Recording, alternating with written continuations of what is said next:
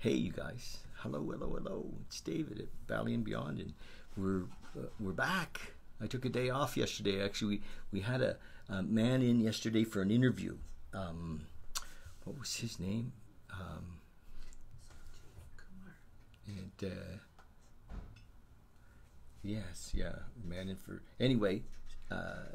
Sanjeev Kumar came yesterday, and we did a really cool interview, and so there we go.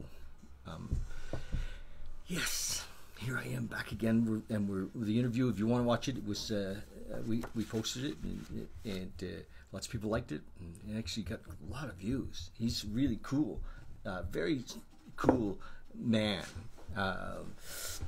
Indian man, and from India originally, and who's had some pretty amazing awakened experiences, and yeah, I like him, and I've interviewed him before, and he's got it going on.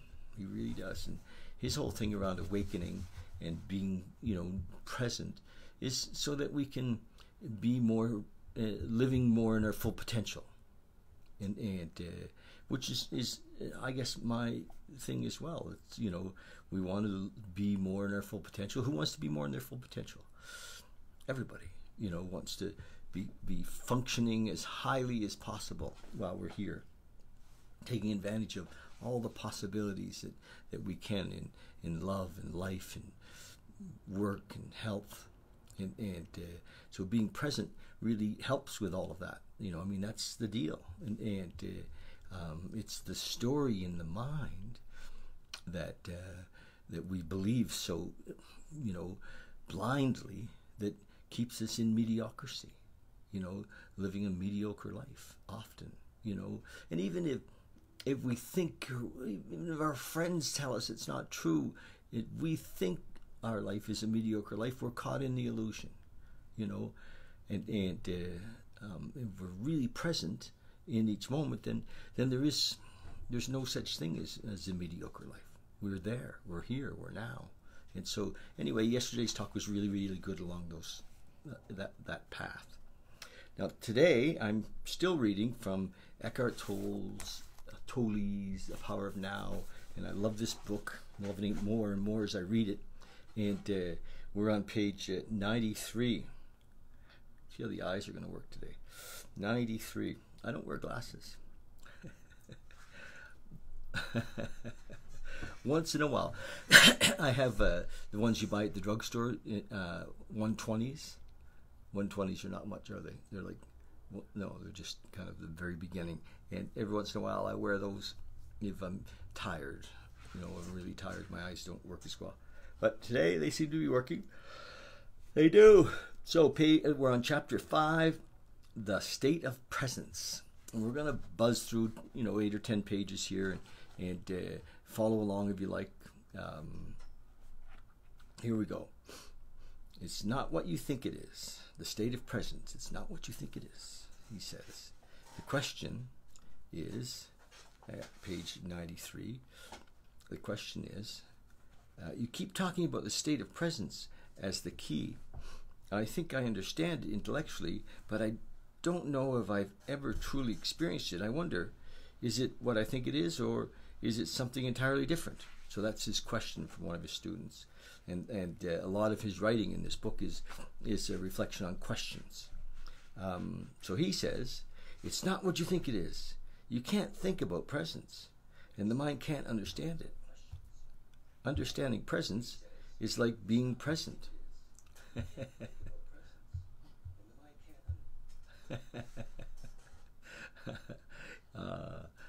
JR's here with me, and she's helping to repost some of these on some of our groups.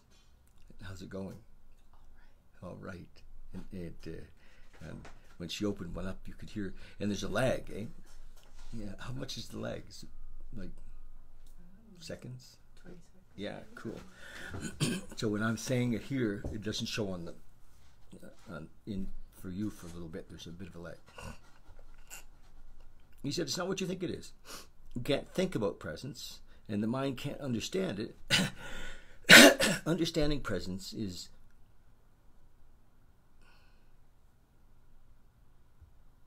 Understanding presence is being present. Understanding presence is being present.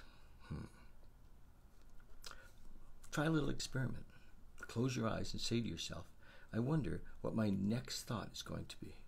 Then become very alert and wait for the next thought. Be like a cat watching a mouse hole. What thought is going to come out of the mouse hole? Try it now. Okay, let's do that.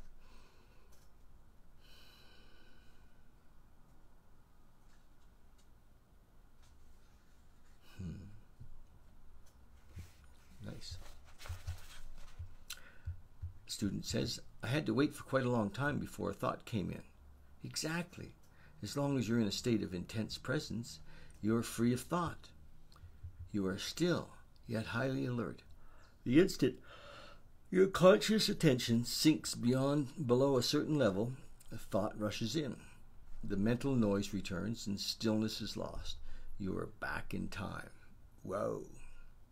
To test your degree of presence, some Zen masters have been known to creep up on their students from behind and suddenly hit them with a stick. Quite a shock. If the student has been fully present in a state of alertness, if he had kept his loin girded and his lamp burning, which is one of the analogies that Jesus uses for presence, he would have noticed the master coming up from behind and stopped him or stepped aside. But if he were hit, that would mean he was immersed in thought, which is to say absent or unconscious. Wow. So we're present, we're more conscious of what's going on. Does that make sense? And if we're more conscious, our teacher can't hit us with a stick. And who's our teacher? Life. The universe. The universal teacher. To stay present in everyday life, it helps to be deeply rooted within oneself. Otherwise, the mind, which has incredible momentum, will drag you along like a wild river. What do you mean, rooted within yourself? It means to inhabit your body fully, to always have some of your attention in the inner energy field of your body, to feel the body from within, so to speak. Body awareness keeps you present. It anchors you in the now. It anchors you in the now.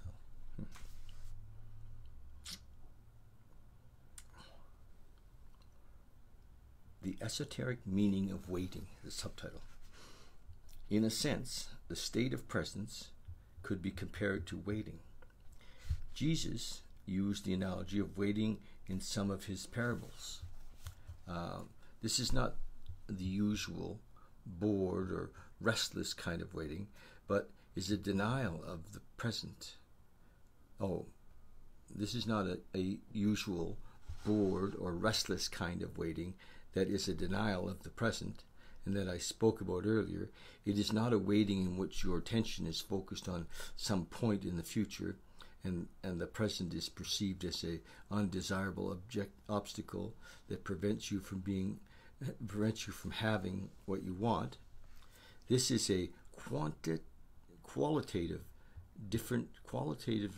different kind of waiting, one that requires your total alertness. Something could happen at any moment, and if you're not absolutely awake, absolutely still, you will miss it. This is the kind of waiting Jesus talked about. In that state, all your attention is in the now. All your attention is in the now. There is none left for daydreaming, thinking, remembering, anticipating. There is no tension in it, no fear, just alert presence. You are present with your whole being, with every cell of your body. In that state, the you that has a past and a future, the personality, if you like, is hardly there anymore. And yet nothing of value is lost. You are still essentially yourself. In fact, you are more fully yourself than you ever were before. Or, rather, it is the only now that you are truly... It is only in the now. It is only now that you're truly yourself. Fun. It takes me a while. Here we go. Be like a servant waiting for the return of the master, says Jesus. The servant does not know at what hour the master is going to come, so he stays awake, alert, poised, still, lest he miss the master's arrival.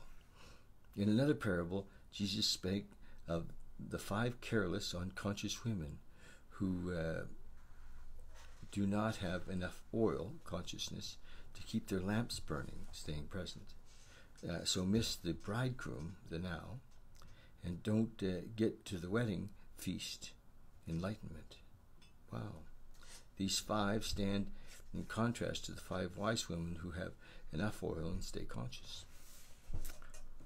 Even the men who wrote the Gospels did not understand the meaning of these parables. So the first misinterpretation, distortion, crept in as they were written down. With subsequent erroneous interpretations, the real meaning was completely lost. These are parables, not about the end of the world, but about the end of psychological time. They point to the transcendence of the egoic mind and the possibility of living in an extreme new state of consciousness.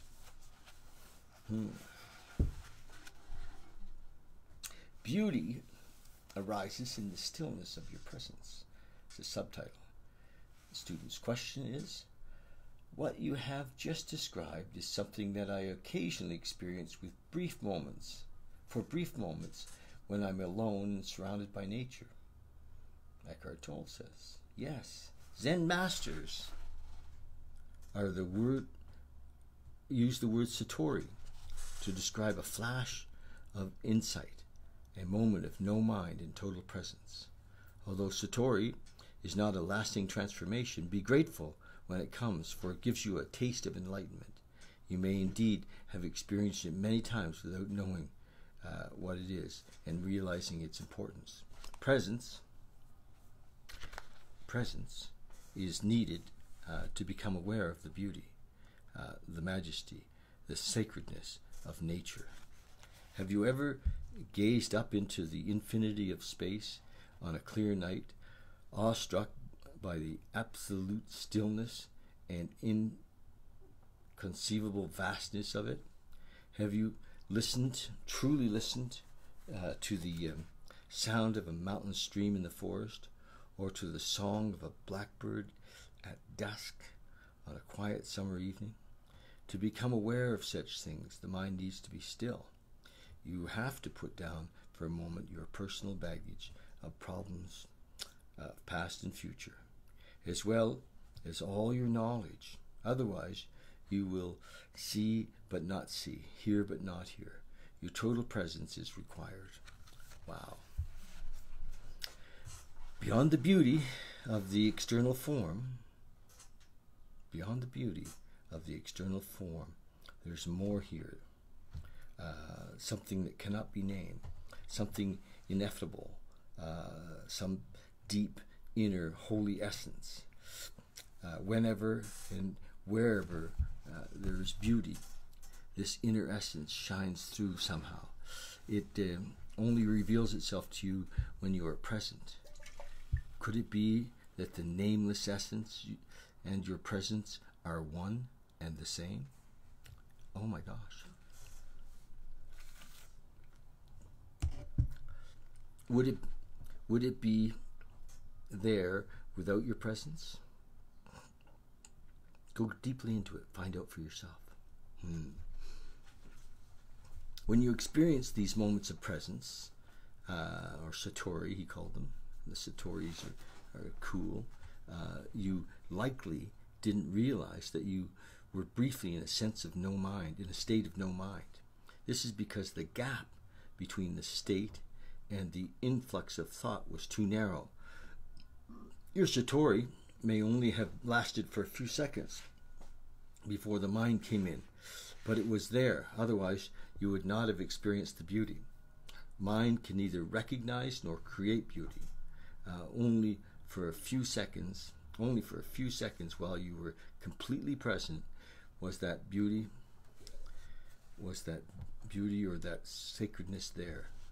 Because of the narrowness of the gap and the lack of vigilance and alertness on your part, you were probably unable to see the fundamental difference between the thoughtless awareness of beauty.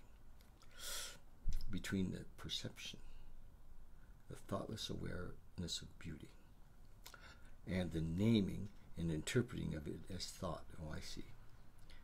This time gap was so small that it seemed to be a single process.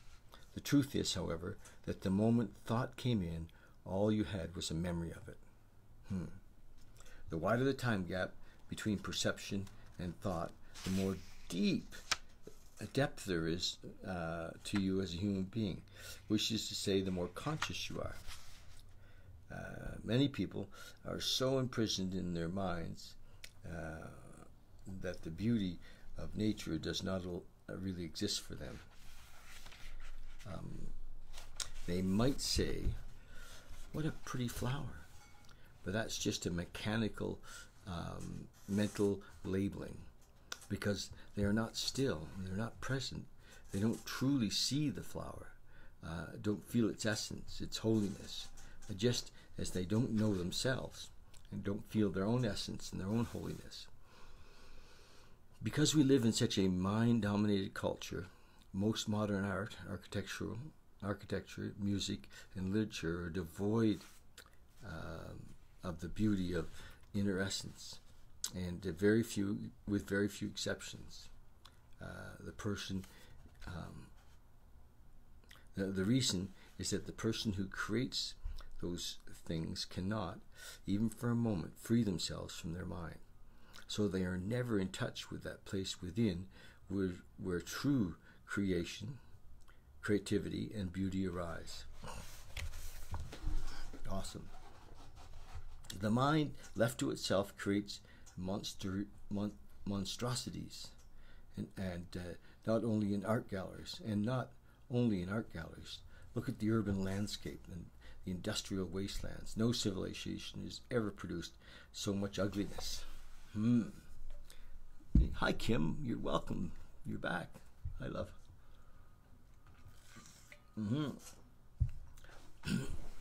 You're in the UK, aren't you? Yes, you are. So I'm on page 98. Did you get a copy of the book? On page 98, reading in chapter 5. I'm enjoying it. It's a bit of a tough read today. I'm having a. Did you get a copy of the book, Kim? It's nice if you follow along. Find myself popping out a bit. A lot going on here today, and the mind is so. You can't find one. My gosh, we'll order one from. I think there's a link. Or if you go to my website, there's a page of books, and you can. Amazon will send it right to your door, love. Boom, just like that. And Eckhart Tolle, have you ever heard of him before? Anyway, he's amazing. He really is. He was in Calgary like 6 months ago, I think. I think it was about 6 months ago. I went to see him. It was great. You know, interesting how many people are loving this at this time. Hi, JR. I see you're back. Awesome. Okay, we're on page 98 and realizing pure consciousness. Well, this is the game, isn't it? My phone just rang. It was interesting.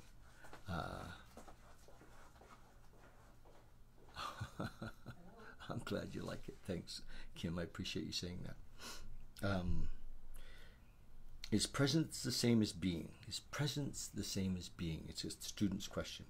When you become conscious of being, that is what is really happening, is that being becomes conscious of itself. When being becomes conscious of itself, that's presence. Cool. Since being conscious Being, since being, consciousness, and life are synonymous, you could say that presence means consciousness becoming conscious of itself, or life attaining self-consciousness.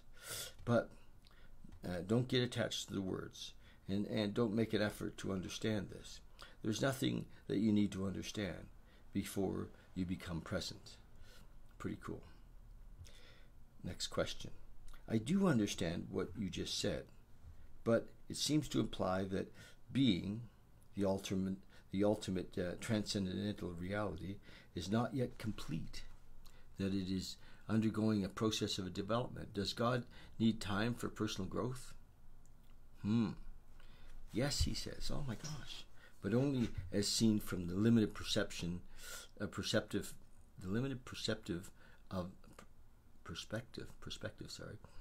the manifest universe, of the manifested universe. In the Bible, God declares, I am the Alpha and the Omega, I am the living one. In the timeless realm where God dwells, there is also which is also your home, the beginning and the end, the Alpha and the Omega, are one. The essence of everything that ever has been and ever will be is eternally present in the unmanifested state of oneness and perfection, totally beyond anything the human mind can even imagine or comprehend. In our world of seemingly separate forms, however, timeless perfection is the inconceivable concept. Here, even consciousness, which is the light emanating from the eternal, here, even consciousness, which is the light emanating from the eternal,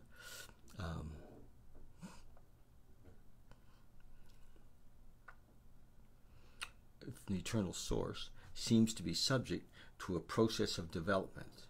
But this is due to our limited perception. It is not so in absolute terms. Nevertheless, let me continue to speak for a moment about the evolution of consciousness in this world. Everything that exists has being, has God essence, has some degree of consciousness. Even a stone has rudimentary consciousness. Otherwise, it would not be, and its atoms and molecules would disperse. Everything is alive. The sun, the earth, the planets, the animals, the humans, all are expressions of consciousness in varying degrees. Consciousness manifesting as form. The world arises when consciousness takes on shapes and forms, thought forms and material forms. Look at the millions of life forms on this planet alone, in the sea, on land, and in the air. And then each life form is replicated millions of times. To that end, to what end? Is someone or something playing a game, or a game with form? This is what the ancient seers of India asked themselves. They saw the world as Lila, L-I-L-A, a kind of divine game that God is playing. The individual life forms are obviously not very important in this game. In the sea, most life forms don't survive more than a few minutes after being born. The human forms turns to dust pretty quickly too. When it is gone, it is as if it had never been. Is this tragic or cruel? Only if you create a separate identity for each form. Only if you create a separate identity for each form. If you forget that its consciousness is God essence expressing itself in form. Oh, so it's only a tragedy if we forget that. My gosh. If you forget that its consciousness is God's essence expressing itself in form. But if you don't truly know that until you realize your own God essence as pure consciousness. Oh my gosh. I get it. Yeah. If a fish is born in your aquarium and you call him John, and write out a birth certificate, tell him about his family history, and 2 minutes later he gets eaten by another fish, that's tragic. But it's only tragic because you projected a separate self where there is none. You got hold of a fraction of a dynamic process, a molecule dance, and made a separate entity out of it. Isn't that funny? We do that with pets, don't we? Children. Romance. You know? Consciousness takes on the disguise of forms until they reach such complexity that it completely loses itself in them. In present-day humans, consciousness is completely identified with its disguise. The crux of the problem. I think we've reached the identified with its disguise. It only knows itself as form, and therefore lives in fear of the alienation of its physical or psychological form. This is the egoic mind, and this is where, thank you. Call from Tolle. This is, thank you. Hi, Kim. This is the egoic mind. And this is where considerable dysfunction sets in. It now looks as if something had gone very wrong somewhere along the line of evolution. This is where considerable dysfunction sets in. It now looks as if something has gone very wrong somewhere along the line of evolution. But even this is part of Lila, the divine game. Finally, the presence of suffering, the presence of suffering created by this apparent dysfunction forces consciousness to disidentify with form and awakens it from its dream of form. It regains self-consciousness, but it is at a far deeper level than when it lost it. Been kind of in that process myself lately.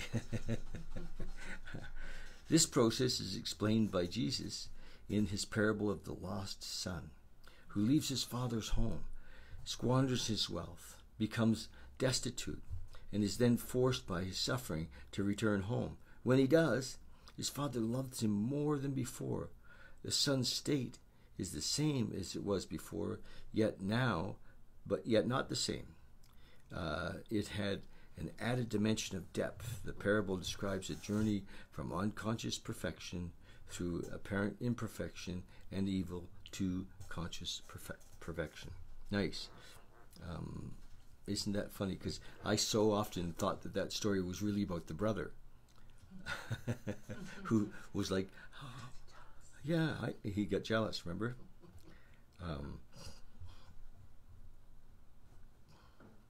We can now see the deeper and wider significance of becoming present as the watcher of your mind.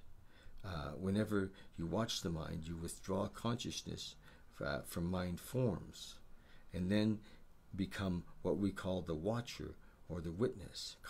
Consequently, the watcher, pure consciousness beyond form, becomes stronger and the mental formations become weaker. When we talk about watching the mind, we are personalizing an event that is truly of cosmic significance. Through you, consciousness is awakening out of its dream of identification with form and withdrawing from form.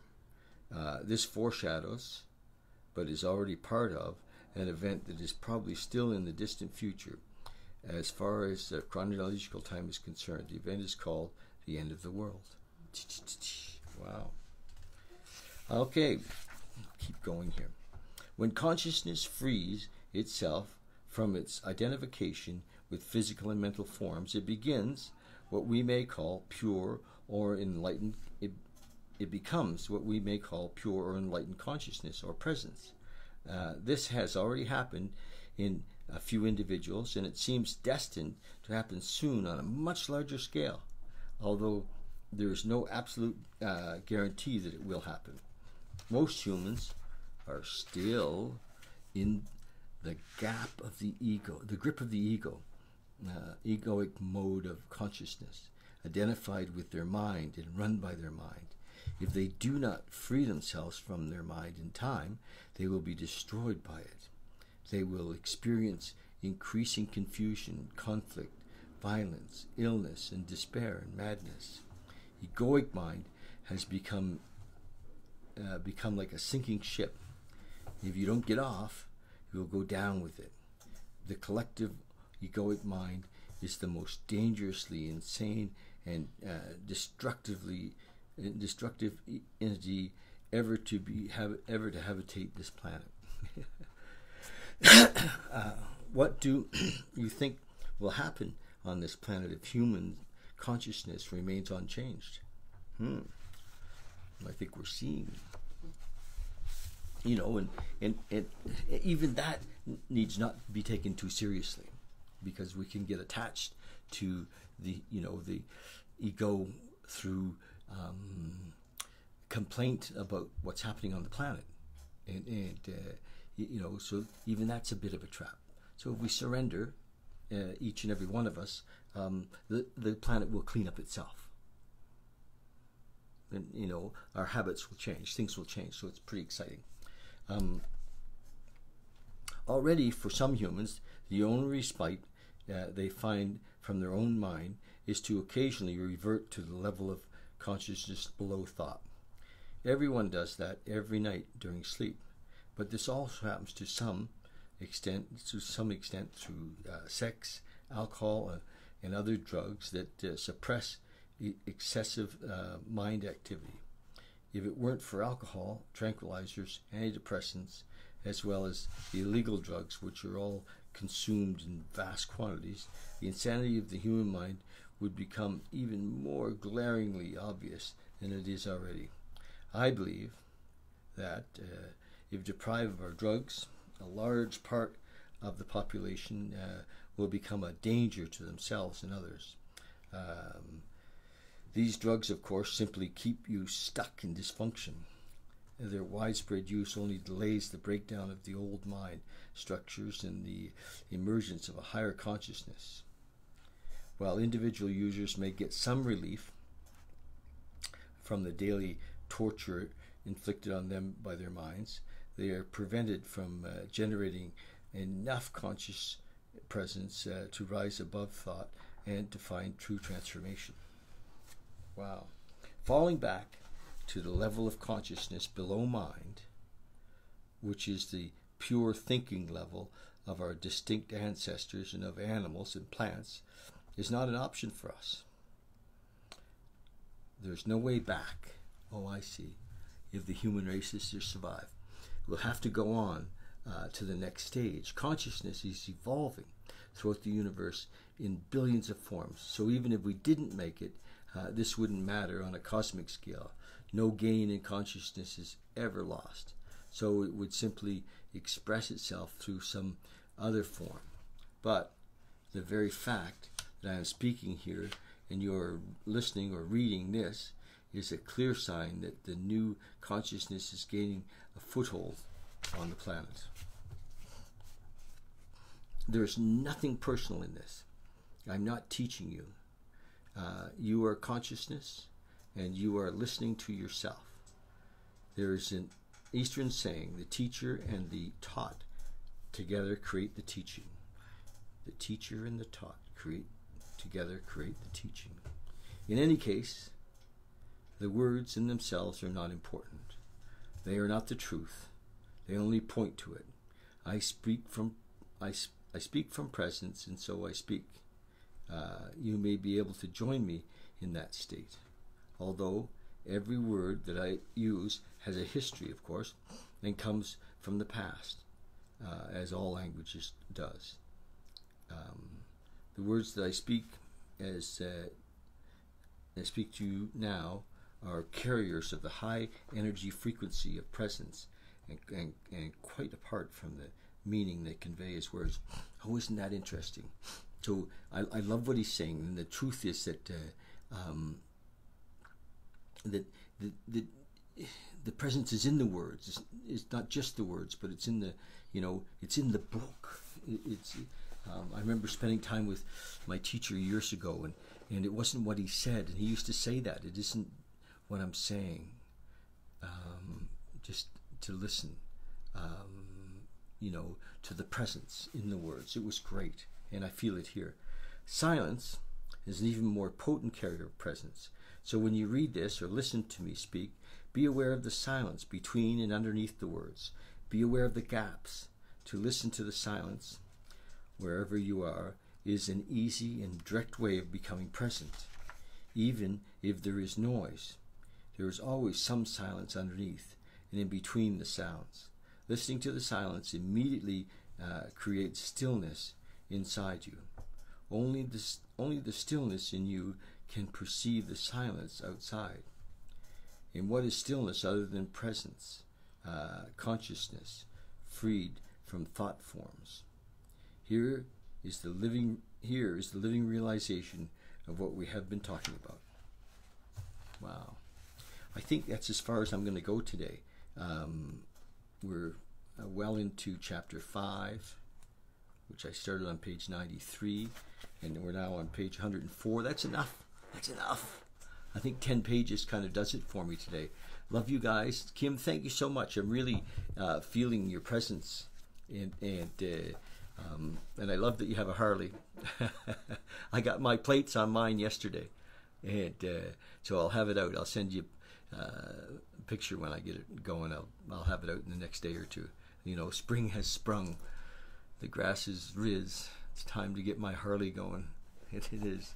Okay. So love you guys. Thanks so much. You can follow us on also on YouTube, and love it if you share these posts from that's cool if you get a chance to share them if you'd like to, and also check out our website baliandbeyond.ca, and maybe look at one of my meditation kits and see what you think of that. And my name's David McElwain. You can always connect with me personally on Facebook and Instagram.